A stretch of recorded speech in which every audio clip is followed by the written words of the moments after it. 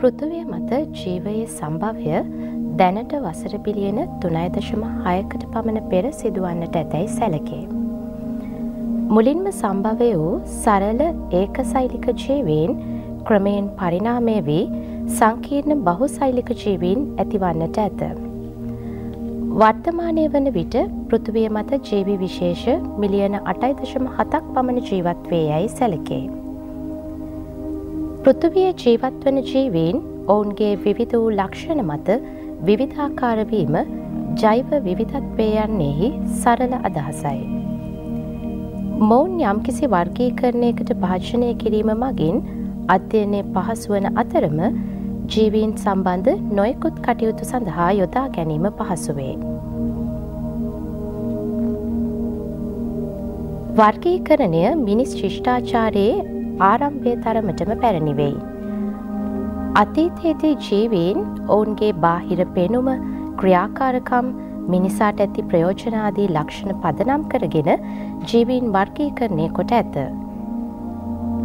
මෙවැනි වර්ගීකරණයන් කෘත්‍රිම වර්ගීකරණ පද්ධති ලෙස හැඳින්වෙන අතර එමගින් පරිණාමික බන්ධුතා නිරූපණය නොවේ.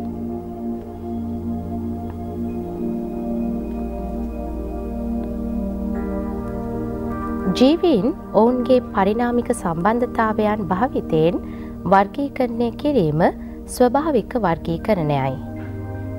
ජීවීන් සඳහා අවබෝධයක් සහිතව ක්‍රමානුකූලව විද්‍යාත්මක වර්ගීකරණයක් පළමුවරට ඉදිරිපත් කරන ලද්දේ ග්‍රීක ජාතික දාර්ශනිකයෙකු හා ජීව විද්‍යාඥයෙකු වූ ඇරිස්ටෝටල් විසිනි. ඔහු ජීවීන් ශාක හා සතුන් ලෙස වර්ගීකරණය කර ඇත. පසුව ස්වීඩන් ජාතික උද්භිද විද්‍යාඥයෙකු වූ ලිනේයස් ශාක 6000ක් පමණ වර්ග කර ඇත.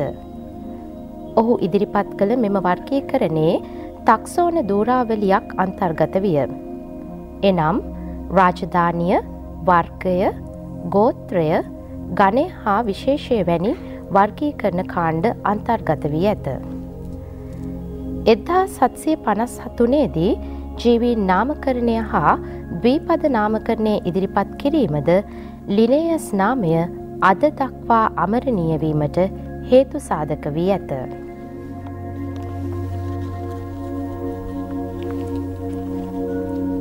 1969 වර්ෂයේදී රොබර්ට් විටේකර් විසින් ජීවීන් ප්‍රධාන රාජධානි 5ක් යටතේ වර්ග කොට ඇත. එනම් මොනෙරා, ප්‍රොටිස්ටා, ෆන්ගයි, ප්ලාන්ටේ හා ඇනිමාලියා ලෙසයි. මේ සඳහා භාවිත කළ ප්‍රධාන නිර්ණායකය වූයේ සෛල සංවිධානය, පෝෂණ විලාසය හා සෛල සැකසී ඇති ආකාරයයි.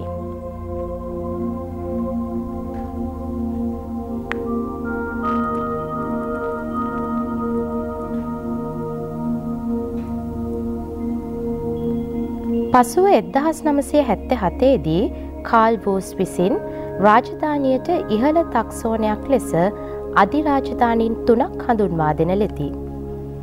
කාල් වූස් ඉදිරිපත් කළ මෙම අධිරාජධානීන් 3 වර්ගීකරණය පරිණාමික සම්බන්ධතාවයන් හා අනුක ජීව විද්‍යාව යන තොරතුරු මත පදනම් වී ඇත.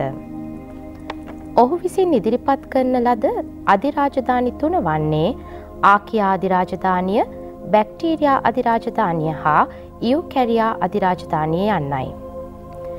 මේ වර්ගීකරණයන් කෙසේ සිදු කෙරුණත් ජෛව ලෝකයේ තුල පවතින මෙම අසිරිමත් විවිධත්වය ජීවීන්ගේ පැවැත්ම කෙරෙහි බලපාන ආකාරය කෙතරම් විස්මයජනකද?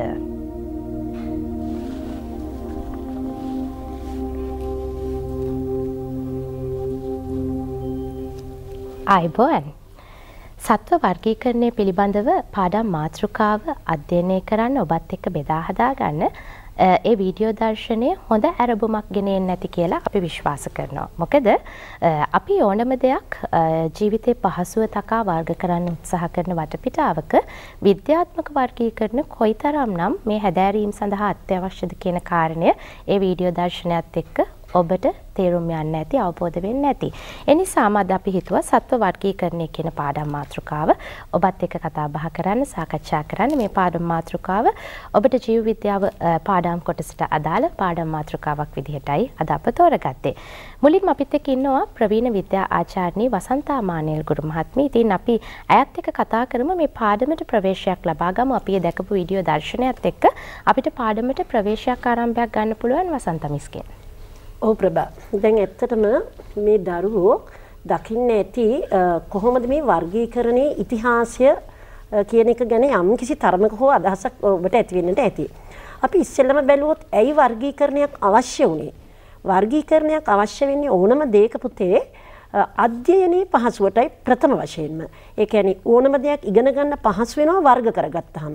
නැත්තම් විශාල ප්‍රමාණයක් අපට මතක තියාගන්න හදාරන්නට අමාරුයි. වර්ග කරගත්තාම මේක පහසු වෙනවා. ඉතින් මේක තමයි වර්ගීකරණයක මූලික අවශ්‍යතාවය.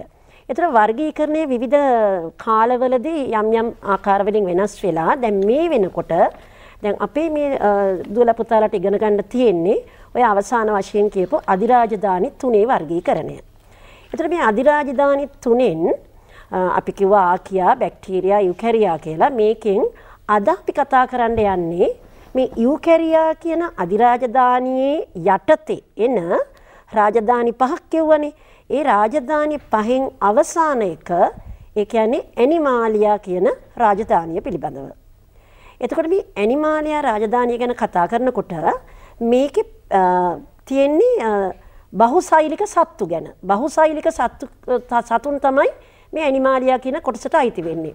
ඒතර සතුන් කිව්වහම ඔයගොල්ලෝ දන්නවනේ ගොඩාක් තියෙනවානේ. දැන් මේ සත්තු අපි වර්ග කරගන්නවා පළමුවෙන්ම කොඳු වැට පෙළ තියෙන සහ කොඳු වැට පෙළ නැති කියන පදනම යටතේ. එතකොට කොඳු වැට පෙළ නැති අයට අපි අපෘෂ්ඨ වංශීන් කියලා කියනවා. කොඳු වැට පෙළ තියෙන අයට අපි පෘෂ්ඨ වංශීන් කියලා කියනවා. මේ විදිහට අපි ඇනිමාලියා රාජධානිය ප්‍රධාන කොටස් දෙකකට බෙදා ගන්නවා ඉගෙන ගන්න ලේසි වෙන්න. හැබැයි එහෙම කිව්වත් අපි දන්නවනේ දැන් කොඳු වැට පෙළ නැති සත්තු කොච්චර ඉන්නවද? කොඳු වැට පෙළ තියෙන සතුන් කොච්චර ඉන්නවද? අපි දන්න අයම කොච්චර ඉන්නවද? ඉතින් ඒක නිසා ඒකත් පහසු නෑ ඉගෙන ගන්න. එහෙනම් අපි තවත් වර්ග කරගන්නවා මේක. ඒ නිසා අපි බෙදා ගන්නවා ඔන්න අපෘෂ්ඨ වංශීන් නැවත අපි කොටස් 5කට වෙන් කර ගන්නවා. නිඩාරියා, ඇනලීඩා, මොලුස්කා, ආත්‍රපෝඩා, එකයිනොඩර්මේටා. මෙන්න මේ ආකාරයට යම් යම් පදනම් යටතේ මේ විදිහට විද්‍යාඥයෝ වෙන් කරලා තියෙනවා කොටස් 5කට. ඒ වගේම පෘෂ්ඨ වංශීනුත් වෙන් කරගත්ත 5කට පිස්කේස්, ඇම්ෆීබියා, රෙප්ටීලියා, ආවේස් සහ මැමේලියා.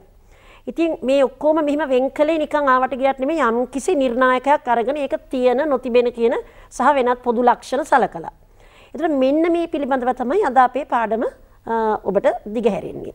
එතකොට අපි ඉස්සෙල්ලම ගත්තොත් අපෘෂ්ඨ වංශීන් පිළිබඳව අපෘෂ්ඨ වංශීන්ගෙත් අපි නිඩාරියා කියන කොටස ඉස්සෙල්ලම ගත්තොත් මම හිතන්නේ මේ දරුවන්ට යම් කිසි පිළිවෙලකට මේක ගෙනියන්න ලේසි. මදුකමිස් එහෙනම් අපි නිඩාරියාවන් ගැන මුලින්ම පැහැදිලි කරමු. ඔව් වසන්ත මිස් පැහැදිලි කරා වගේ දරුවනේ අපි මේ අපෘෂ්ඨ වංශීය කාණ්ඩයේ යටතේ නැත්නම් මූලිකවම නොදියුණුම ජීවීන් කණ්ඩායම විදියට නිඩාරියාවන් නැත්නම් සීලන්ටරේටාවන් ගැන කතා කරනවා. දැන් මේ ලක්ෂණ හුදෙක් ලක්ෂණ ගැන ඉගෙන ගන්නවට වඩා දරුවනේ අපි කවුද නිඩාරියාවන්ට නැත්නම් සීලන්ටරේටා කාණ්ඩයට අයිති උදාහරණ කවුද කියන එක බලලා අපි බලමු මේ ජීවීන්ගේ විශේෂී ලක්ෂණ සහ ඔවුන් ජීවත් වෙන පරිසරය සහ විශේෂ හැඩගැසීම් මොනවද කියන එක. දැන් ඔබ මේ රූපරාමු වල දකිනවා නිඩාරියාවන් නැත්නම් සීලන්ටරේටාවෙක් වෙන හයිඩ්‍රා. ඔබ බලන්න දරුවනේ මේ දැන් මේ හයිඩ්‍රාවන්ගේ චලනය සිදු වෙන්නේ කොහොමද? නැත්නම් දේහයේ හැඩය කොහොමද? ඊළඟට විශේෂ හැඩගැසීම් නැත්නම් සංචරණය සඳහා හැඩ ගැහිලා තියෙන්නේ කොහොමද? මොන වගේ පරිසරයකද ජීවත් වෙන්නේ කියන එක ඔබ උදාහරණ තුලින් බලන්න අවබෝධ කරගන්න. අපි එහෙම නරඹනකොට ඔබට පේනවා දැන් මේ ඉන්න හයිඩ්‍රා ඉන්නේ ජලයේ. අපි දන්නවා ඔබ දැන් දකිනවා ජෙලිෆිෂ් කෙනෙක්. මෙතනදිත් ඔබ බලන්න චලනය වෙන ආකාරය කොහොමද? ඊළඟට දේහ හැඩය කොමක්ද? දැන් හයිඩ්‍රත් එක්ක සංසන්දනය කරාම මේ දේහයේ හැඩය ඔබ දැක්කා සම්පූර්ණයෙන් එකිනෙකට වෙනස්. එහෙනම් දරුවනේ මේ නිඩාරියාවන් නැත්තම් සීලන්ට රේටාවන් ඉන්නේ ජලයේ ඉන් වැඩි ප්‍රමාණයක් ඉන්නවා කරදිය වාසීන්, සුළු ප්‍රමාණයක් ඉන්නවා මිරිදිය වාසීන්. ඒ වගේම තමයි දේහ හැඩය ගත්තාම ප්‍රධාන ආකාර දෙකක් තියෙනවා. බුහුබා ආකාරය සහ මෙඩියුසා ආකාරය කියලා. බුහුබා ආකාරය කියන්නේ දරුවනේ යම්කිසි උපස්තරයකට සම්බන්ධ වෙලා. ඔබ ඔය දැන් දකින්නේ මුහුදු ඇනිමනි නැත්තම් අපි සී ඇනිමනි කියලා හඳුන්වනවා මුහුදු මල. මෙතනදී යම්කිසි උපස්තරයකට සම්බන්ධ වෙලා ඔත් ජීවිතයක් ගත කරනවා. දැන් මෙතනදී අපි දන්නවා ඒ ඔය ඉහළ කෙළවර වටා ඔබ දකිනවා යම්කිසි ආකාරයේ නැත්තම් කෙඳිමය ස්වභාවයකින් ඔබ දැක්කා ඒවයි පිහිටලා තියෙනවා. නැත්තම් ආහාර සපයා ගන්න උදව් වෙන දංශක කෝෂ්ඨක පිහිටලා තියෙනවා. වෙනත් සතෙක් අල්ලගන්න අපි දන්නවා මාළු මෙතනදී කුඩා පන්තිවලදීත් අපි ඉගෙනගෙන තියෙනවා සහජීවී සම්බන්ධතාවයක් කුඩා මත්ස්‍යයන් සහ මුහුදු මල අතර පවතිනවා. ඔබ මේ වීඩියෝ රූප නැත්නම් දර්ශන රූපරාමු වලින් දැක්ක මේ ජීවීන්ගේ ලක්ෂණ සැලකුවාම ඔබ දකිනවා දේහයේ සමමිතිය ස්වභාවය. සමමිතිය සැලකුවාම අපි දන්නවා මේ නිඩාරියාවන්ට නැත්නම් සීලන්ට රේටාවන්ට තියෙනවා අරීය සමමිතියක්. මේ දැන් මේ රූපරාමු වලටත් ඔබට පේනවා අරීය සමමිතියක් තියෙනවා. ඒ වගේමයි ද්විප්‍රස්තර ජීවීන්. ද්විප්‍රස්තර කියන්නේ දේහය ප්‍රධාන මූලික ස්තර දෙකකින් තමයි නිර්මාණය වෙලා තියෙන්නේ. ඊළඟට මේ දේහයේ තියෙනවා සීලෝමාන්ත්‍රය කියලා කුහරයක්. මේ කුහරය තමයි ආහාර මාර්ග කුහරයක් විදිහට ක්‍රියා කරන්නේ. ඒ වගේමයි සංචරණය සඳහා විශේෂයෙන් ඔබ දැක්කා කශිකා පිහිටලා තියෙනවා සංචරණය කිරීම සඳහා. සමහර ජීවීන් බුහුබා ආකාර ඔත් ජීවිතයක් ගත කරනවා. ඒ වගේමයි ඔබ දැන් රූපයකින් දකි මේ ජෙලිෆිෂ් අපි හඳුන්වනවා මෙඩියුසා ආකාරය කියලා. ඒ වගේමයි හයිඩ්‍රා නැත්නම් හඳුන්වනවා කොරල් බුහුබා ආකාරයට අයිති වෙනවා. බහුසෛලිකයි හැබැයි දෙගොල්ලොම. ඒ වගේමයි දේහයේ අරීය සමමිතියක් තියෙනවා. දේහයේ අරීය සමමිතියක් තියෙනවා වගේම තමයි සියලු දෙනාම විලෝපිකයන්. ඒ කියන්නේ සියලු දෙනාම ගොදුරක් අල්ලගෙන තමයි තමන්ගේ ආහාර අවශ්‍යතාවය සපයා ගන්න වෙනත් ජීවයෙක්ගෙන්. මේ සඳහා තමයි දංශක කෝෂ්ඨක පිහිටලා තියෙන්නේ. සංචරණය සඳහා විශේෂයෙන් හැඩ ගැසුණු සංචරණ අවයව විදිහට ග්‍රාහිකා පිහිටලා තියෙනවා. දැන් ඔබ රූපරාමු දෙකෙන් දැක්ක මෙඩියුසා සහ බුහුබා ආකාර දෙකේ හැඩය කොහොමද කියන එක. ඒ වගේමයි දුවේ පුතේ අපි සීලන්ට රේටාවන් නැත්තම් නිඩාරියාවන් ගැන සැලකුවාම ප්‍රජනනය ගැන කතා කරාම ලිංගික වගේම අලිංගික ප්‍රජනන ක්‍රම දෙකෙන්ම ප්‍රජනනය කරනවා වර්ගයබෝ කරනවා. අලිංගික ප්‍රජනනය සැලකුවාම අංකුර ඇතිවීම වගේ අලිංගික ප්‍රජනන ක්‍රම අපිට සීලන්ට රේටාවන් තුල දකින්න පුළුවන්. ඒ වගේම තමයි මේ ලක්ෂණ වගේම නැත්තම් ලක්ෂණ ගැන පාඩම් කරනවට වඩා ඔබ වෙනත් කරුණු සොයාගෙන යන්න පෙළඹුණොත් අපි දන්නවා අපේ ජීව විද්‍යාත්මක නැත්තම් ජෛව විවිධත්වයට ඉතාම වැදගත් විදියට අපි කතා කරන කොරල් පර නිර්මාණය සඳහා මේ කොරල් බුහුබාවන් ඉතා විශාල මෙහෙයක් ඉටු කරනවා. දැන් අපි රූපරාමුවකින් බලමු මේ කොරල් බුහුබාවන් විසින් කොරල් පර නිර්මාණය කරන්නේ කොහොමද කියන එක. නැත්තම් කොහොමද මේ කොරල් බුහුබාවන් විසින් කොරල් නිර්මාණය සිද්ධ කරන්නේ කියන එක. මෙතනදී දුවේ පුතේ සිද්ධ වෙන්නේ මේ කොරල් බුහුබාවන්ට පුළුවන් කැල්සියම් අයන ශ්‍රාවය කරන්න. මේ කොරල් බුහුබාවන් විසින් ශ්‍රාවය කරන කැල්සියම් අයන මුහුදු ජලයේ තියෙන කාබනේට අයන සමග එකට එකතු වෙලා නැත්නම් සංයෝජනය වෙලා කැල්සියම් කාබනේට් අයන හදනවා. මේ කැල්සියම් කාබනේට් අයන මගින් තමයි කොරල් නිර්මාණය වෙන්නේ. අපි දන්නවා කොරල් පර මුහුදු ජීවීන්ට වගේම අපේ පරිසරයේ ජෛව විවිධත්වයට ඉතාමත් වැදගත් මෙහෙයක් ඉටු කරනවා. දැන් ඔබ ඔය රූපරාම පෙළෙන් දකි කොරල් බුහුබාවන් විසින් කොරල් නිර්මාණය කරන ආකාරය.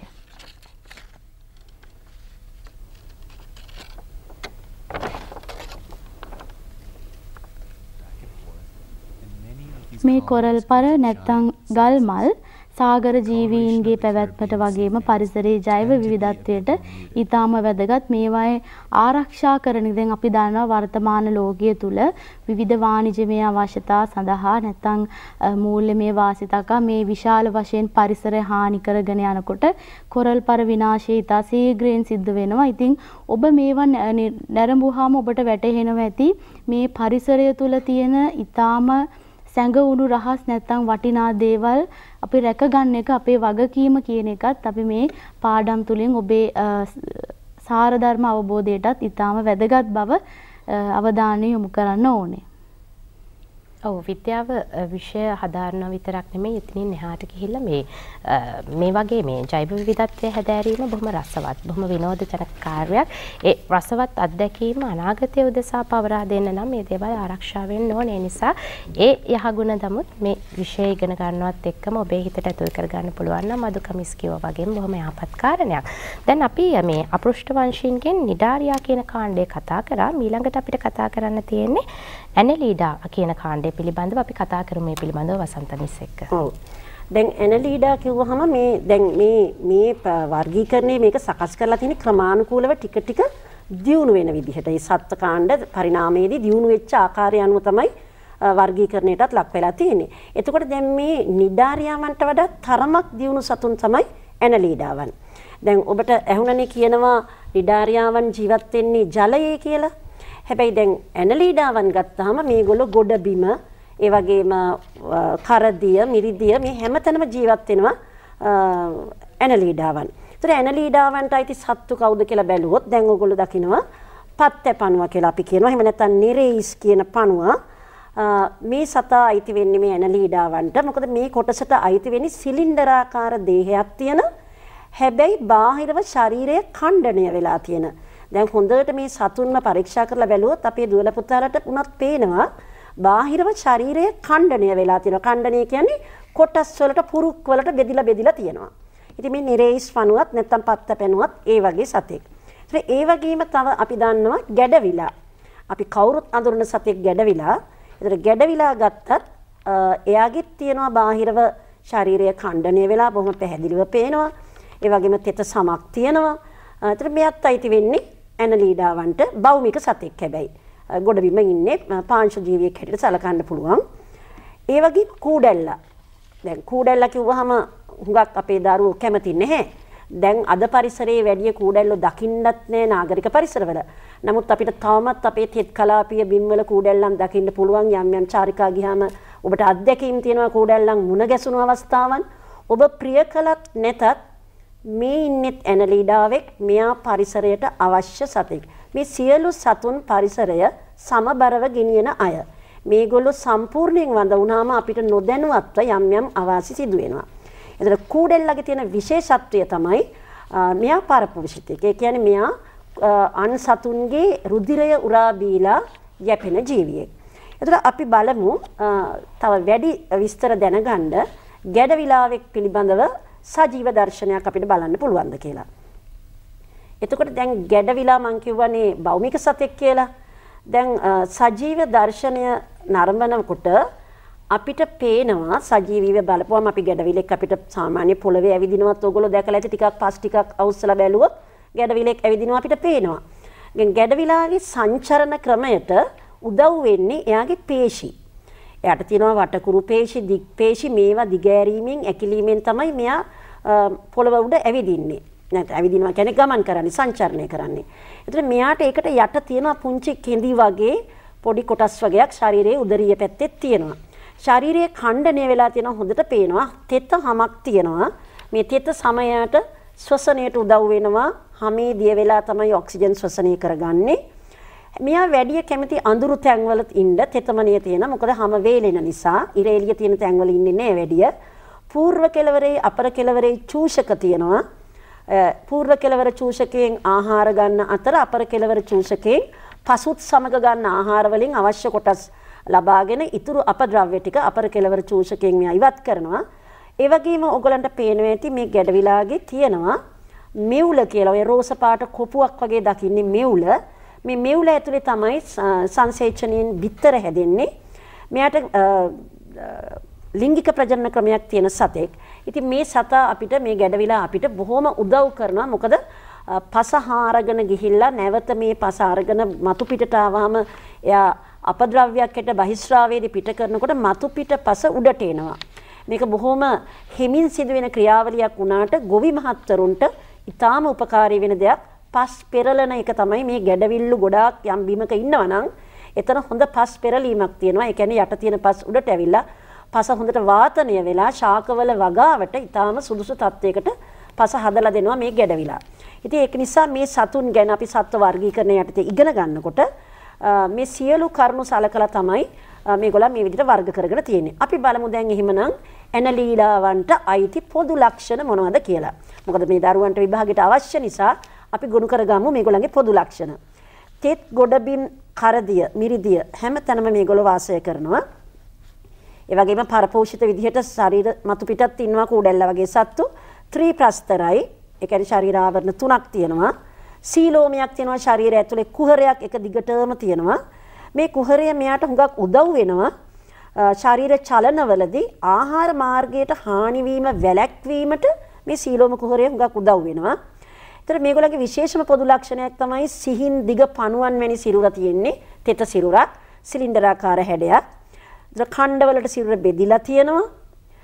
ද්විපාර්ශ්වික සමමිතියක්. අර නිඩාරියාවන්ට වගේ අරිය සමමිතියක් නැහැ. ඒ කියන්නේ යම්කිසි එක රේඛාවක් ඔස්සේ විතරයි සිරුර සමාන කොටස් දෙකකට බෙදන්න පුළුවන්. ඒ නිසා මේක ද්විපාර්ශ්වික සමමිතියක් පෙන්වනවා. සංචරණයට දැඩි කෙඳි සහ පේශි උදව් වෙනවා. අලිංගික ලිංගික යන ප්‍රජනන ක්‍රම දෙකම මේ සතුන් අතර අපිට හඳුනා ගන්නට පුළුවන්. ඉතින් මෙන්න මේ විදිහට තමයි අපි ඇනලීලාවන්ගේ පොදු ලක්ෂණ හඳුනා ගන්නට ඕනේ. ඔව් අපි ඒ අඳුන ගැනීම බොහොම රසවත්ව ඔබට ඒ දේවල් බොහොම අධ්‍යයනය කරන්න ආස හිතෙන විදිහට ඔබේ හිත තුළ ඒ කැමැත්ත ඇති කරන විදිහට තමයි වසන්ත මිස්සේ පැහැදිලි කිරීම කරේ. ඊළඟට අපි සූදානම් පැහැදිලි කරගන්න මොලුස්කාවන් පිළිබඳ මදුකමිස් අපිට ඒ වෙනුවෙන් උදව් කරයි.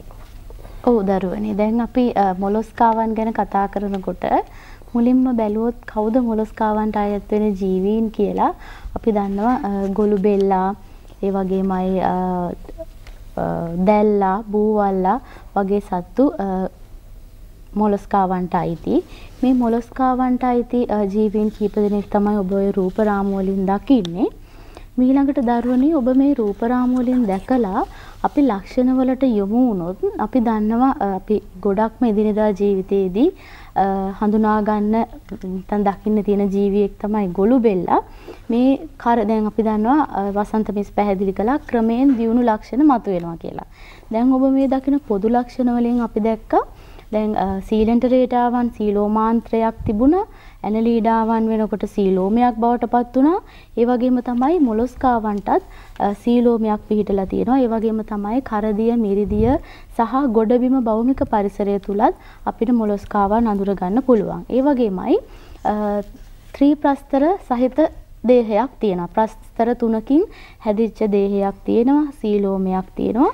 ඒ වගේමයි අපි දැන් ගොළු බෙල්ලා, දැල්ලා, බූවල්ලා වගේ උදාහරණ මතක් කරගත්තාම අපි දන්නවා ශ්ලේෂ්මලයේ සහිත තෙත සමක් තියෙන මෘදු දේහයක් තමයි මොලොස්කාවන්ට තියෙන්නේ.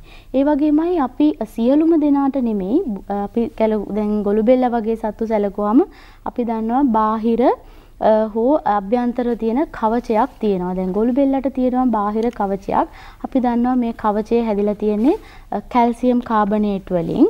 ඒ වගේමයි සමමිතිය සැලකුවාම දුවේ පුතේ ද්විපාර්ශ්වික සමමිතියක් තියෙනවා. වසන්ත මිස් පැහැදිලි කරා මොකද්ද ද්විපාර්ශ්වික සමමිතිය කියන්නේ කියන එක. ඒ වගේමයි ලිංගික ප්‍රජනනය තමයි දකින්න වෙන්නේ. අපි දන්නවා දියුණු ජීවීන්ගේ තියෙන්නේ ලිංගික ප්‍රජනන ක්‍රමය. ඒ වගේමයි මෙතනදී ඔබ දැකලා තියෙනවද ගොළු බෙල්ලන් අපි දන්නවා බිත්තර දානවා. බිත්තර වලින් තමයි පැටවුන් බිහි වෙන්නේ. ගොළු බෙල්ලන් බිත්තර දානවා දුවේ පුතේ ඔබ දැකලා තියෙනවද? අපි දන්නවා ගොළු බෙල්ලෙක් සැලකුවාම මූලිකවම ඔබ ඔය දකින්න රූප රාමුවේ ප්‍රධාන දේහයේ ප්‍රධාන කොටස් 3ක් හඳුන ගන්න පුළුවන්. හිස, ඒ වගේමයි පේශීමය පාදය සහ අන්තරංග ගොනුව කියලා. මේ ගොළු බෙල්ලන් අපේ පරිසරයට ඊටාම මෙහෙයක් කරන සමහර අවස්ථාවලදී අපිට හානිදායක වෙන අවස්ථා තියෙනවා. නමුත් අපිට වැදගත් පරිසර විවිධත්වයට වැදගත් වෙන ජීවියෙක්. මේ ගොළු බෙල්ලන් බිත්තර දානවා, බිත්තර රාශියක් එකවර දානවා. ඔබට දැන් දැක ගන්න පුළුවන් වෙයි කොහොමද ගොළු බෙල්ල බිත්තර දාන්නේ කියන එක. දැන් මෙතනදී එකවර බිත්තර ඒ නිසා තමයි ඔය තෙතමනේ සහිත දැන් ඔබ දකිනවා බිත්තර දාන ආකාරය ඊතා කුඩා බිත්තර සමූහයක් වශයෙන් තමයි බිත්තර දාන්නේ. මේ බිත්තර වලින් තමයි ඊතා කුඩා ගොළු බෙළු පැටවුන් ඇවිල්ලා කැල්සියම් කාබනේට් වලින් හැදිච්ච කවචයක් සහිතව අර විශාල ජීවියා වගේම වර්ධනය වෙලා ඔවුන් අර ජීවී ලක්ෂණ පෙන්눔 කරලා අපේ පරිසරයේ තුල්‍යතාවය රැකගන්න දායක වෙනවා.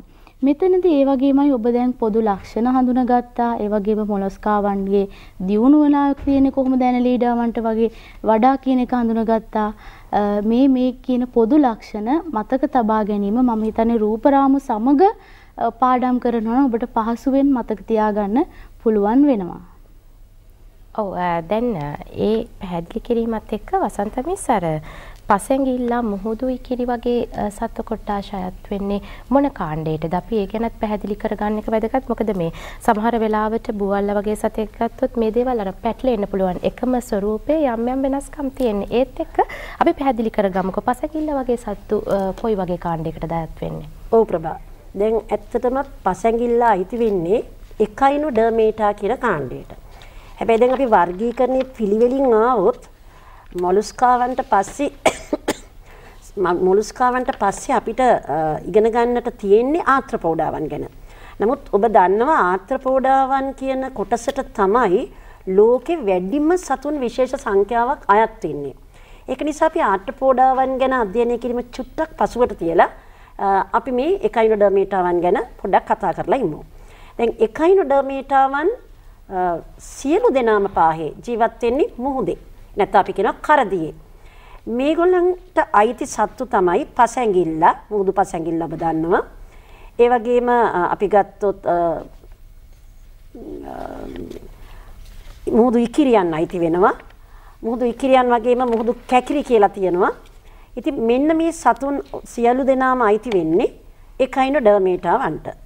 දැන් මේගොල්ලන්ගේ තියෙන විශේෂත්වය තමයි මේ සතුන් මං කියවනේ සියලු දෙනාම කරදී ජීවත් වෙන්නේ කියලා.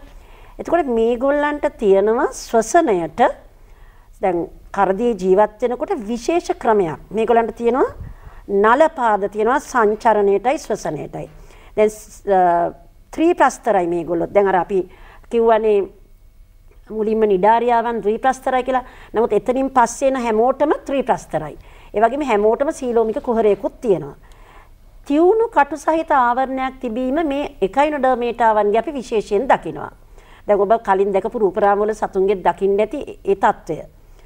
ඒ වගේම මේගොල්ලන් අපිට හැඩය හැටියට ගත්තොත් ශරීරයේ හැඩය ගත්තොත් ක්‍රම තුනකට ප්‍රධාන වශයෙන් දකින්න ලැබෙනවා. ඒ කියන්නේ තාරකා හැඩය දකින්න ලැබෙනවා. ඒකට උදාහරණයක් තමයි පසැඟිල්ල. ඒ වගේම පුෂ්ප හැඩය දකින්න ලැබෙනවා. ඒකට හොඳම උදාහරණය තමයි මුහුදු ඉකිරියන්. ඒ වගේම සිලින්ඩරාකාර හැඩය දකින්න ලැබෙනවා මුහුදු කැකිරි. ඒ වගේම මේගොල්ලන්ගේ ජලවාහිනී පද්ධතියක් තියෙනවා සිරුර තුල. මං කිව්වා නලපාද තියෙනවා සංචරණය සහ ශ්වසනයට. ලිංගික ද්විරූපතාවයක් තියෙනවා. ප්‍රජනනය ලිංගිකයි. දැන් ලිංගික ද්විරූපතාවය කියලා කියන්නේ බාහිරව සතා දිහා බලලා අපිට ස්ත්‍රී පුරුෂ බව වෙන් කරලා අඳුරගන්න පුළුවන් වීම. දැන් සමහර සත්තුන්ගේ අපිට එහෙම බෑනේ. බාහිරව බලලා මේ ගැහණු සතාද පිරිමි සතාද කියලා අඳුරන්න බෑනේ. එහෙම පුළුවන් අයට අපි කියනවා ලිංගික ද්විරූපතාවයක් දකින්න ලැබෙනවා කියලා. එතකොට දැන් එකයිනොඩර්මේටාවන්ට ලිංගික ද්විරූපතාවයක් දකින්න ලැබෙනවා. ඒ කියන්නේ අපෘෂ්ඨ වංශීන්ගේ අවසාන කොටස තමයි එකයිනොඩර්මේටාවන්. ඒ කියන්නේ අනිත් අයට වඩා එක්තරා දියුණු ලක්ෂණයක් ඒක. මොකද අනිත් අපෘෂ්ඨ වංශීන්ගේ ද්විරූපතාවය දකින්න ලැබෙන්නේ නැහැ. හොඳයි. දැන් අපි එහෙමනම් පොඩ්ඩක් බලමු මේ වගේ මේ මුහුදු යට ජීවත් වෙන මේ වගේ ජීවියෙකුගේ සජීව දර්ශනයක් ඔබට පෙන්නලා යමක් ඔබට දැනගන්න අවස්ථාවක් ලබා දෙන්න බලමු. මං කියවනේ දැන් මුහුදු කැකිරි කියන්නේත් මුහුදු පතුලේ ජීවත් වෙන සතෙක් කියලා. දැන් මේ මුහුදු කැකිරි කියන සතා ඇත්තටම මුහුදු පතුලේ ජීවත් වෙනකොට එයාව අපි සලකනවා මුහුදු පතුල පිරිසිදු කරන සතෙක් හැටියට. මොකද මුහුදු පතුලේ තියෙන ගොඩාක් අපවිත්‍ර දේවල් මෙයා අනුභව කරනවා. මෙයා අනුභව කරලා ඒවත් සමගම අරගෙන ඊට පස්සේ සිරුර ඇතුලේ සිද්ධ වෙන රසායනික ක්‍රියාවකින් පස්සේ මේ සතා මේවා පිටතට දානවා. ඒකෙන් මුහුද පතුල එක්තරා විදිහකට පෝෂණය වීමකුත් සිදු වෙනවා. දැන් ඔය ඔබ දකින්නේ මුහුදු පසැඟිල්ලෙක්. දැන් මේ මුහුදු පසැඟිල්ලට අපි පසැඟිල්ල කියන්නේම ඇඟිලි 5ක් වගේ තියෙන හින්දා. මෙයාට පංච අරීය සමමිතිකයක් තියෙනවා. ඒ කියන්නේ ඔය ඇඟිලි 5න් ඕනම ඇඟිල්ලක මැද්දෙන් කැපුවොත් ඒ ඉර දිගේ කැපුවොත් අපිට සමාන කොටස් දෙකකට බෙදන්න පුළුවන්. එතකොට ඇඟිලි 5ම කපනින්ද අපි පංච අරීය කියලා කියනවා.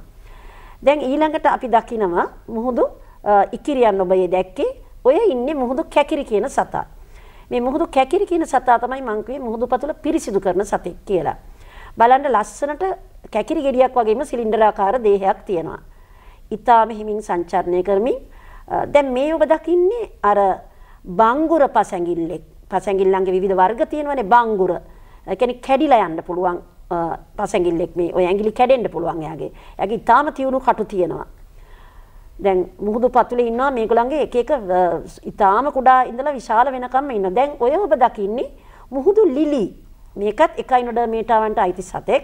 මුහුදු ලිලි කියන ජීවිය තමයි ඔය ඔබ දකින්නේ. ඉතින් බලන්න අපිට පන්ති කාමරයේ ගොඩබිම සතුන් ගැන ඉගෙන ගන්නවා වගේ නෙමෙයි අපිට ළඟා වෙන්න බැරි පරිසරවල ජීවත් වෙන ජීවීන් ගැන අධ්‍යයනය කිරීමේදී මෙවැනි දර්ශන මොනතරම් අපිට වැදගත්ද කියලා මේ දුර පුතාලට තේරෙනවා ඇති. සහ මේ මුහුදු පතුල කියලා කියන්නේ කොයිතරම් රමණීය ලෝකයක්ද කියලත් ඔබට දැනෙනවා ඇති දර්ශන දකිද්දී අවස්ථාවක් ලැබුණොත් ඔබට මේ දේවල් නරඹන්න ඉඩකඩ විවිධ පහසුකම් තිබෙනවා. දැන් ඉතින් ඒ ඉඩකඩ සපුර ගන්න කියලාත් අපි ඔබට යෝජනා කරනවා. මොකද මේ පාඩම් මාතෘකා ඉගෙන ගන්නකොට ඒ අත්දැකීම් එකතු කරගන්න එකත් අපිට වැදගත් නිසා. ඊළඟට අර වසන්ත මිස් කිව්වනේ අපි දැන් මේ කතා කරන දෙයට එන්න කලින් තව කාරණයක් කතා කරගන්න තියෙනවා. තව කාණ්ඩයක් ඒ තමයි ආත්‍රපෝඩාවන් කියලා. ඊළඟට අපි සූදානම් වෙන්නේ ඒ ගැන පැහැදිලි කරගන්න මදුක මිස් එක්ක. ඔව් ප්‍රභා දැන් වසන්ත මිස් පැහැදිලි කරා වගේම එකයිනොඩර්මේවටාවන් තරම් දියුණු නැති වුණත් ආත්‍රපෝඩා වංශය නැත්නම් ආත්‍රපෝඩාවන් ගැන කතා කරනකොට විශේෂත්වයක් තියෙනවා. අපි දුවේ පුතේ ඇනිමාලියා රාජධානිය සැලකුවාම මේ ඇනිමාලියා රාජධානියේ වැඩිම විශේෂ ගණනට වැඩිම ජීවී කොට්ටාශයක් අයිති වෙන්නේ මේ ආත්‍රපෝඩා වංශිකයින්ට.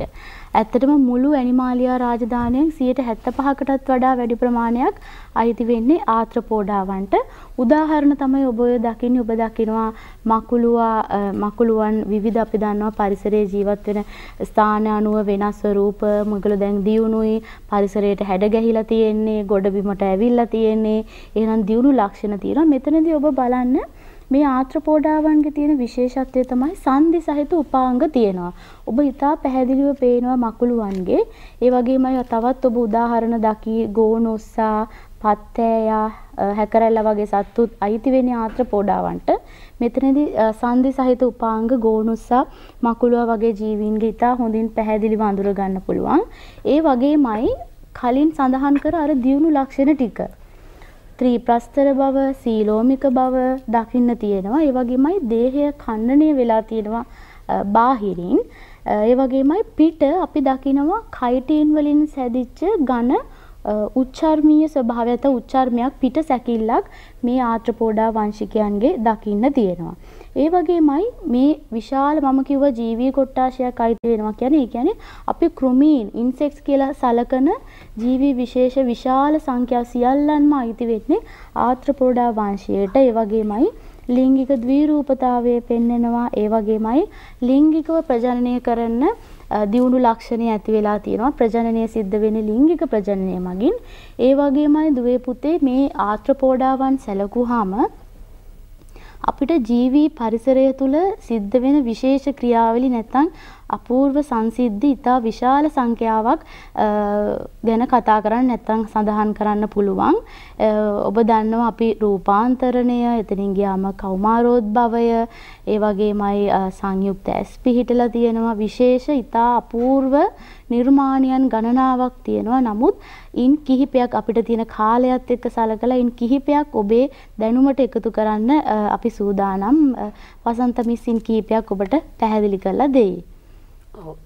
දැන් අපිට දන්නවා දැන් අපි කියවනේ ආත්‍රපෝඩා කියන කාණ්ඩයට තමයි විශාලම ජීව විශේෂ සංඛ්‍යාවක් අයිති වෙන්නේ. ඒක නිසා දැන් මේක තවත් උපකොටස් වලට බෙදලා තියෙනකොට එක කොටසක් වන ඉන්සෙක්ටා කියන එකට අයිති සතෙක් තමයි අයිති ජීවියෙක් තමයි මීමැස්සා. දැන් මීමැස්සා මං හිතන්නේ මේ දුවල පුතාලට අමුතුවෙන් කියා දෙන්න ඕනි සතෙක් නෙවෙයි. ඔයගොල්ලෝ කවුරුත් දන්නවා. මීමැස්සන් ඝනවාසීව ජීවත් වෙන සත්ත්ව කොට්ටාසයක්. විශාල ප්‍රමාණයක් මේ ඝනවාසයක ජීවත් වෙනවා මීමැස්සෝ.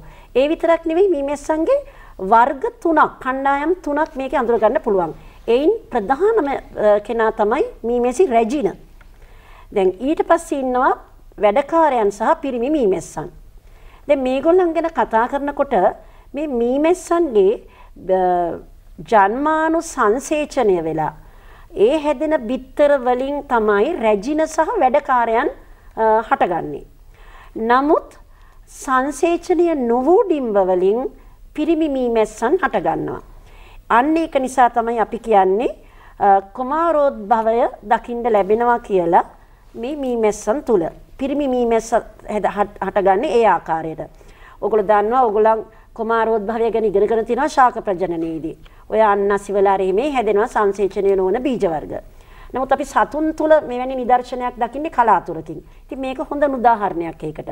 පිරිමි මීමැස්සන් හැදෙන එක. ඒක නිසා පිරිමි මීමැස්සන් අපි කියනවා ඒක ගුණ කියලා. මොකද සංසේචනය වෙලා නැහැ නේ ජන්මානුව. ඒකට ඒගොල්ලෝ ඒක ගුණයි. වර්ණ දේහ වලින් ඒක ගුණයි.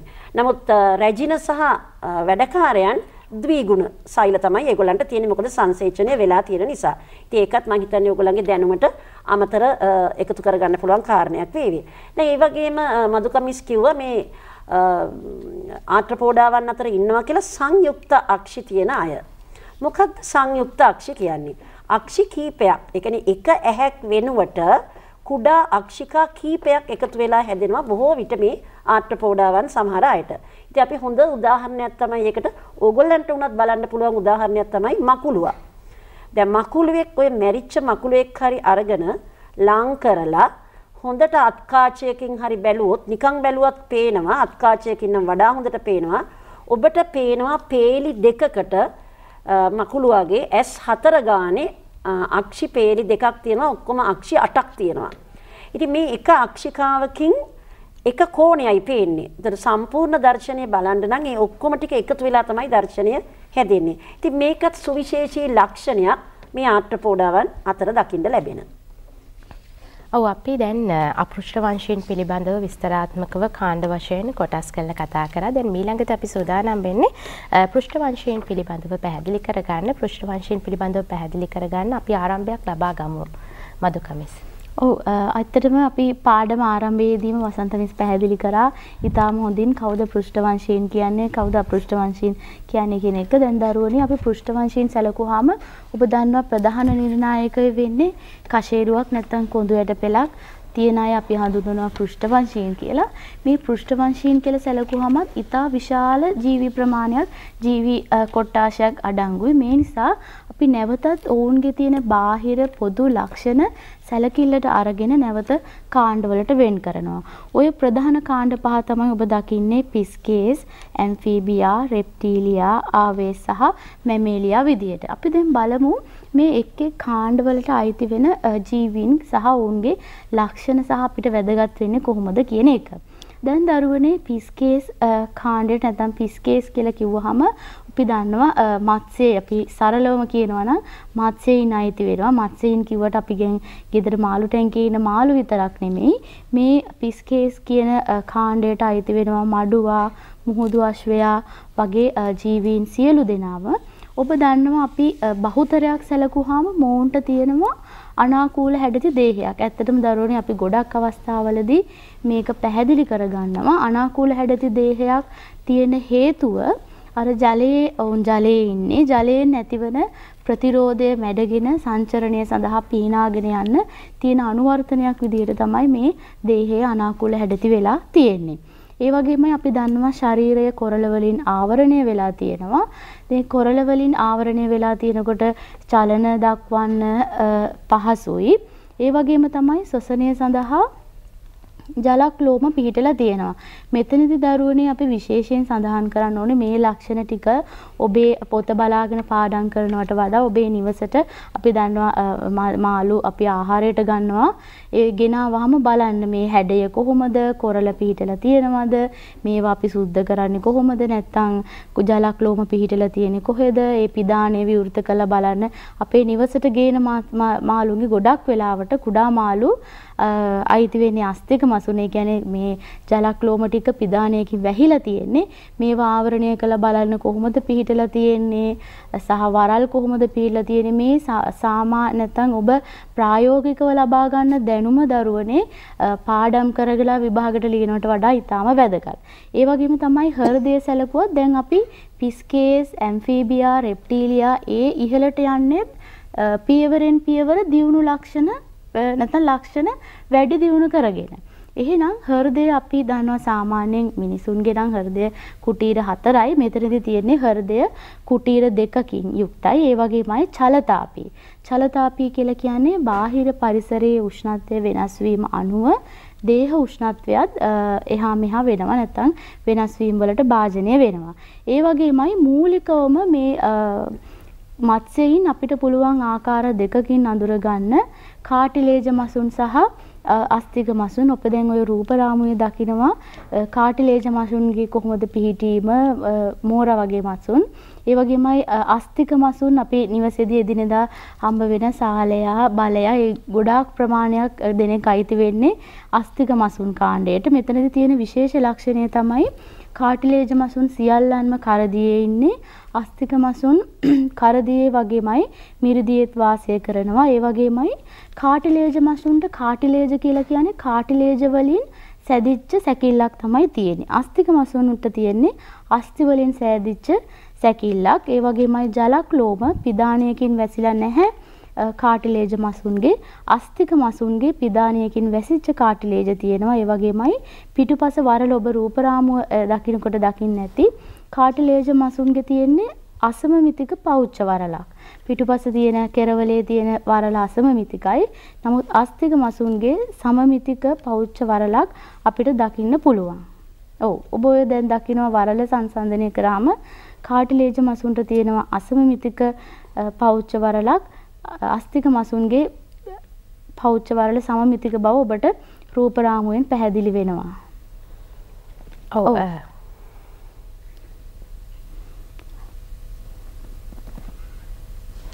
ඔව් අපි ඊළඟට සෝදානම් ඔබේ ජීවීන් පිළිබඳව කතා කරන්න පෘෂ්ඨ වංශිකයන්ගේ ඊළඟ කාණ්ඩය පිළිබඳවයි ඊළඟට අපි පැහැදිලි කරගන්න. ඔව්. දැන් උභය ජීවීන් කියලා කියන්නේ උභය ජීවීන් කියනකොටම අපිට මතක් වෙනවා මේ ගෙම්බව නේද? පුංචි කාලේ ඉඳන් ඔබ ඉගෙනගෙන තියෙනවානේ. අපි බලමු මේ උභය ජීවීන්ට ගෙම්බ ඇර කවුද අයිති වෙන සත්තු කියලා. බලන්නකෝ කවුද අයිති වෙන සත්තු කියලා. උභය ජීවීන්ට අයිති වෙනවා සලමන්දරාවන්. සලමන්දරාවන් කිව්වහම ගෙම්බට වඩා ටිකක් වෙනසක් ඕගොල්ලන්ට පේනවා, පොඩි වලිගයක් වගේ පේනවා. නමුත් මූලිකව ගත්තාම මේගොල්ලන්ගේ පොදු ලක්ෂණ තියෙනවා. ඒක නිසා තමයි ඇම්ෆීබියා එහෙම නැත්නම් උභයජීවී කියන කොටසට මේ සතුන් ඇතුළත් කරලා තියෙන්නේ. සලමන්දරා, මැඩියා, ගෙම්බ ආදී සතුන් මේ කොටසට අයිති වෙනවා. අපි ගත්තොත් මේගොල්ලන්ගේ පොදු ලක්ෂණ මොනවද කියලා මේගොල්ලන්ට තියෙනවා සංචරණයට ඇඟිලි සහිත ගාත්‍රා තියෙනවා. කොරළ නැති. කොරළ නැහැ. හොඳට මතක තියාගන්න උභයජීවීන්ගේ හැමේ කොරළ නැහැ. කොරළ වලින් තොර හැබැයි ග්‍රන්ථි සහිත තෙත සමක් තියෙනවා. ශ්වසනයට පෙනහලුත් තියෙනවා, මුඛය මගිනුත් පුළුවන්, ඒ වගේම හම හරහත් ඔක්සිජන් ලබා ගන්න පුළුවන්. ඒක නිසායි හම තෙත තියෙන්නේ. ඒ වගේම මේගොල්ලන්ගේ ජීවන චක්‍රය සම්පූර්ණ කරන්න ජලය අත්‍යවශ්‍යයි. මොකද රූපාන්තරණයක් දකින්න පුළුවන් මේ සතුන්ගේ බිත්තර දාන්නේ ජලයේ, ඉස්ගෙඩි අවස්ථාව ගෙම්බගේ දකින්න ලැබෙන්නේ ජලයේ. ඉතින් අන්න ඒ කරුණ නිසා මේගොල්ලන්ගේ ජීවන චක්‍රයේ එක් අවස්ථාවක් ජලයේ තමයි ගත කරන්නේ. හෘදේ කුටීර 3ක් තියෙනවා. චලතාපී සතෙක්. උභයජීවීන් අයිති වෙන්නේ චලතාපී කොටසට. චලතාපී කියන්නේ කවුද කියන එක දැන් ඔබට මොහොතකට පෙර මදුකමිස් පැහැදිලි කළා. ඒක නිසා ඔබට මම හිතන්නේ උභයජීවීන් ගැන දැන් මෙන්න මේ කරුණ අනුව උභයජීවීන් වර්ග කරගන්න පුළුවන්. උභයජීවියෙක් හම්බ වුණොත් මේ ලක්ෂණ තියෙනවද කියලා පොඩ්ඩක් විමසිලිමත් වෙන්න. ඔව් මදුකමිස් දැන් උභයජීවියෙක් හම්බුනොත් ඒ ලක්ෂණ හඳුන ගන්න වසන්ත මිස් කියපු කාරණා ඉවහල් වෙනවා වගේම උරගයින් හඳුන ගන්නත් අපිට ලක්ෂණත් එක්ක පැහැදිලි කරගත්තොත් හොඳයි කියලා මට හිතෙනවා. ඔව් අපි උරගයින් සැලකුවාම අපි පුංචි පන්ති වල නම් ඉගෙන ගන්නවා බඩ ගාගෙන යන සත්තු උරගයෝ කියලා. නමුත් දරුවනේ ඔබට දැන් පැහැදිලි වෙයි උරගයින් කවුද කියලා අඳුනගත්තාම උරගයිනුත් විශාල සංඛ්‍යාවක් අපේ පරිසරය තුල නැත්නම් අපිට එදිනෙදා ජීවිතයේදී දකින්නට ලැබෙනවා. අපි බලමු කවුද උරගයින් යටතේ අපිට අඳුන ගන්න ලැබෙනවා. කිඹුලා, ඒ වගේමයි ඉබ්බා, එතනින් ගියාම කැස්බෑවා, කටුස්සා වගේ නායා වගේ සත්තු. එතකොට මේ මොනවද මේ ලක්ෂණ? දැන් වසන්ත මිස් කලින් පැහැදිලි කරා උභය ජීවීන්ට තියෙනවා ග්‍රන්ථි සහිත සමක් කියලා. හැබැයි උරගයින්ට තියෙන්නේ ග්‍රන්ථි රහිත කොරල සහිත වියලි සමක්. ඒ වගේමයි ශ්වසනය සිදු කරන්නේ පෙනහළු මගින්. ඒ වගේමයි කවච වලින් ආවරණය වෙච්ච බිත්තර දානවා. පාද සහිත උරගයින් ඇඟිලි අග නිය නැත්නම් නකර පිහිටලා තියෙනවා. හෘදය කුටීර 3ක් දක්වා වැඩි වෙලා තියෙනවා. මෙතනදී කෝෂිකා දෙක අසම්පූර්ණව බෙදිලා තියෙනවා. ඒ වගේමයි අර චලතාපී භාවය එහෙමම පිහිටලා තියෙනවා. ඒ කියන්නේ මම කලින් පැහැදිලි කරා පරිසර උෂ්ණත්වය අනුව දේහ උෂ්ණත්වය වෙනස් වෙනවා කියන එක. ඔව් දැන් ඒ කියපු දේවල් එක්ක අපිට ඊළඟට ඉතිරි පෘෂ්ඨවංශිකයන් පිළිබඳවත් කතා කරන්න පුළුවන්. දැන් පෘෂ්ඨවංශිකයන් කාණ්ඩ කරනකොට තවත් කාණ්ඩ කීපයක් ඉතිරි වෙලා තියෙනවා. ඒ පිළිබඳවත් අපි පැහැදිලි කරගමු වසන්ත මිස්. ඔව් දැන් අපිට ඉතිරි වෙලා තියෙන පෘෂ්ඨවංශී කාණ්ඩ දෙකයි. ඒ තමයි පක්ෂීන් සහ ക്ഷീරපායින්. අපි කියනවා ආවෙස් සහ මෙමීලියා කියලා. මම හිතනවා දැන් අපි ගොඩාක් ලක්ෂණ කතා කරපින්ද මේ ලක්ෂණ සියල්ලම අපි පොදුවේ සටහනකින් සංසන්දනයකින් බලමු. දැන් ඔබ දකිනවා බලන්න සියලුම කාණ්ඩ පහ තියෙනවා පිස්කේස්, ඇම්ෆීබියා, රෙප්ටීලියා, ආවෙස් සහ මෙමීලියා. හෘදයේ කුටීර සංඛ්‍යාව සංසන්දනය කරන්න කුටීර 2යි, කුටීර 3යි, කුටීර 3යි. නමුත් රෙප්ටීලියා වගේ කෝචිකාව පොඩ්ඩක් දෙකට බෙදීගෙන පටන් ගන්න තියෙනවා. මේ බෙදීම සම්පූර්ණ වෙනවා පක්ෂීන්ට එනකොට. ඒ හින්දා කුටීර 4යි, ക്ഷീරපායින්ටත් කුටීර 4යි. එතකොට පක්ෂීන් සහ ക്ഷീරපායින් තමයි, ඒ කියන්නේ ආවෙස් සහ මෙමීලියා තමයි දියුණුම කාණ්ඩ දෙක. දැන් ශරීර උෂ්ණත්වය ගත්තොත් පළවෙනි කාණ්ඩ 3ටම චලතාපී. ඒගොල්ලන්ට ශරීරයේ උෂ්ණත්වය වෙනස් කරන්න පුළුවන්. අනිත් දෙගොල්ලන්ට බෑ අචලතාපී. ඒ වගේම හැම ගැන ගත්තොත් තෙත හැමක් තියෙනවා පිස්කේස්ට කොරපතු සහිත. ඇම්ෆීබියාවන්ට තෙත හැමක් තියෙනවා ග්‍රන්ථි සහිත. රෙප්ටීලියාවන්ට වියලි හැමක් තියෙනවා කොරපතු සහිත. ඊළඟට පක්ෂීන්ට තියෙන පිහාටු, පාදවල සමහරලාට කොරපතු තියෙනවා. ക്ഷീරපායින්ට තියෙන රෝම. අපි ඊළඟ ලක්ෂණ ටික ගත්තොත් සංචරණය පිළිබඳව බැලුවොත් පිස්කේස් නැත්නම් මත්ස්‍යයන්ට වලල් තියෙනවා. ඇම්ෆීබියාවන්ට පංචාංගුලික ගාත්‍ර තියෙනවා. රෙප්ටීලියාවන්ට සමහරුන්ට ගාත්‍ර තියෙනවා, සමහරුන්ට නෑ. සර්පයන් වගේ අයට නෑ. ඒ වගේම පක්ෂීන් ගත්තොත් පූර්ව ගාත්‍ර දෙක පිහාටු අත්තටු බවට පත් වෙලා තියෙනවා. අපර ගාත්‍ර දෙක පංචාංගුලික ගාත්‍ර හැටියට තියෙනවා. ඊළඟට ക്ഷീරපායින්ට පූර්ව ගාත්‍ර අපර ගාත්‍ර කියලා දෙකක් තියෙනවා. පංචාංගුලික ගාත්‍ර. ශ්වසනය ගැන කතා කරොත් ජලයේ ජීවත් වෙන නිසා පිස්කේට්ස්ට තියෙන ජලක්ලෝම, ඒ කියන්නේ කරමල්. ඇම්ෆීබියාවන්ට අපි කතා කළා ක්‍රම 3ක් තියෙනවා. ඔබ දකිනවා දැන් ඒ ක්‍රම 3 මොකක්ද කියලා. ඒ වගේම රෙප්ටීලියාවන්ටත්, ආවේස්ටත්, ඒ වගේම මෙමීලියාවන්ටත් ක්‍රමානුකූලව දියුණු වෙනකොට පෙනහළු මගින් පමණයි ශ්වසනය කරන්නේ. ඊළඟට අපි විශේෂ කරුණු ගැන සැලකුවොත් මේ කණ්ඩායම් තුනේ පිස්කේස්ට අනාකූල හැඩයක් තියෙනවා. ජලය තුල ජීවත් වීමේදී හැඩ ගැහිලා තියෙනවා. ඇම්ෆීබියාවන්ගේ විශේෂ ලක්ෂණයක් තමයි රූපාන්තරණයක් දකින්න ලැබීම. රෙප්ටීලියාවන්ගේ විශේෂ ලක්ෂණයක් තමයි අභ්‍යන්තර සංසේචනයක් දකින්න ලැබීම. ඒ වගේම ආවේස් සහ මෙමීලියා කියන දෙගොල්ලන්ගෙමත් අභ්‍යන්තර සංසේචනයේ තියෙනවා. පක්ෂීන්ට සැහැල්ලු අස්ථි තියෙන, අස්ථිය තුළ වායු කුහර තියෙනවා පියාඹන්න ලේසි වෙන්න, බර අඩු කරගන්න. මෙමීලියාවන්ගේ විශේෂ ලක්ෂණයක් තමයි ග්‍රන්ථි පිහිටනවා හැමේ, ස්වේද ග්‍රන්ථි, ඒ වගේම ස්නේහස්රාවී ග්‍රන්ථි වගේ දේවල් පිහිටනවා. ඇසිපිය ගැන කතා කළොත් පිස්කේස්ට ඇසිපිය නැති ඇස් තමයි තියෙන්නේ.